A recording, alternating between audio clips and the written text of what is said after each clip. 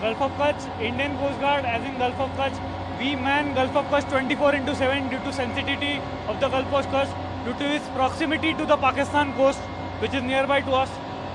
Gulf of Kutch is critical since around 70 to 80% of India's oil export is being carried out from the Gulf of Kutch. We have 13 in number SPMs over here and we guard it 24/7. If there is any suspicious contact near the SPMs in the Gulf of Kutch, we go and approach the boat, board the boat with the standard boarding procedure which we follow, and we apprehend whatever is suspicious. And the Gulf of Kutch is manned 24/7. There are ships. When vessel is inbound, you are not in the channel. We are in the channel, right now in the channel. Water tanker Bourbon is turning. Please confirm with the pilot. See, as you know, India imports about 80% of its crude oil, and 70% of the crude oil comes and lands here. This is Vadina, this is the Gulf of Kutch, where you have got more than 15 SPMs. There are more SPMs coming. There are very big industries, refineries of Reliance, SR, Indian Oil.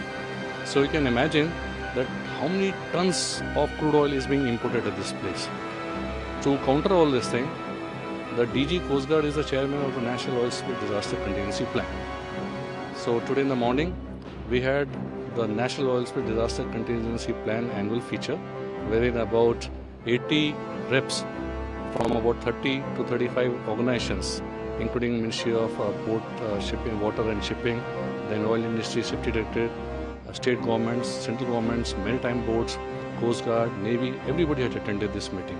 In this meeting, the challenges are discussed which are related to the preparedness of all the oil handling agencies, all the ports and all other stakeholders who are involved in importing the oil out at sea.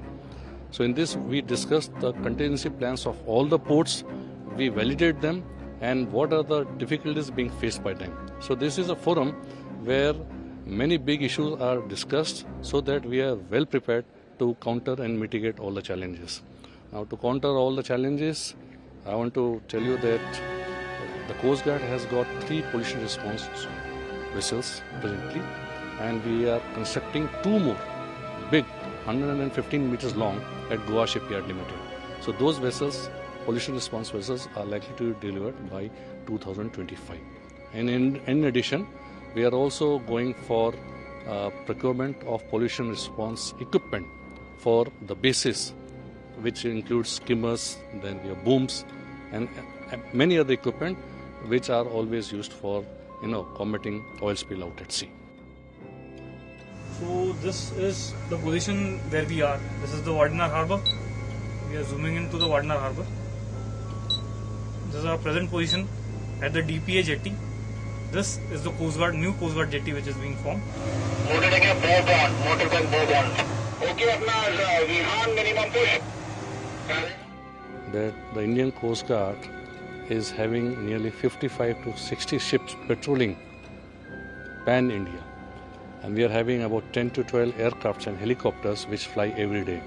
So our response to any incidents is not more than 1 or 2 hours, because you have ships which are placed at 100 miles. And on top of that, we maintain good synergy with the marine police also.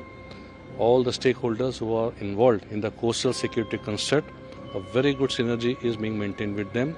We have got good synergy with the agencies, with the state agencies, and as you know, we caught one boat day before yesterday, and this is not the first time we caught a boat. There are a lot of drugs, etc., which we have caught close to our borders, and our ships are actually actively involved in ensuring that our waters are free from any terrorist activity.